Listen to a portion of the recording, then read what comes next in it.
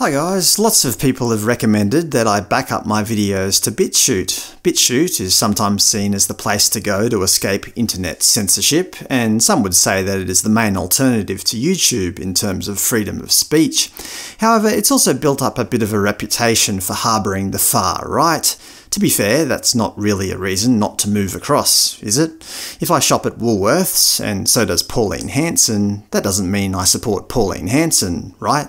I'm all for free speech. If people want to express their opinions, that's fine, as long as that freedom doesn't infringe on other people's freedom to do the same. Obviously, there are some exceptions. I don't think any site should allow things like oppression, incitement, or just downright illegal and obscene content. Okay, we could argue about what should and shouldn't be illegal and what is and isn't considered obscene, but there are certain things that I won't go into here that just shouldn't be online by any acceptable standard. To be fair to BitChute, it does have its own community guidelines which don't allow that sort of stuff. If they did, well, quite frankly, the authorities would take them down.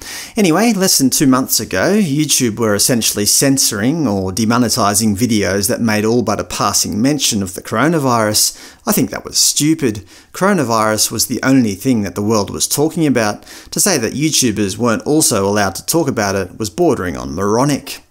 Anyway, YouTube came to their senses, and at least for me, they started allowing me to self-certify by answering a few questions each time I upload a video, one of which is sensitive issues, analysis of or opinion around serious and topical events not described above, such as COVID-19.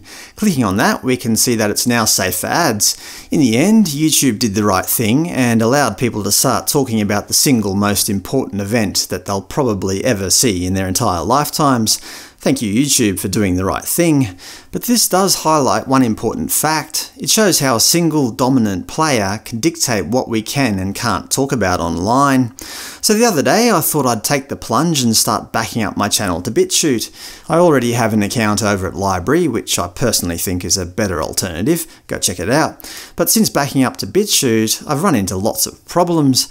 I use their importer tool over at importer.bitchute.com to back up my 375 videos. 174 videos simply failed. No explanation, they just failed.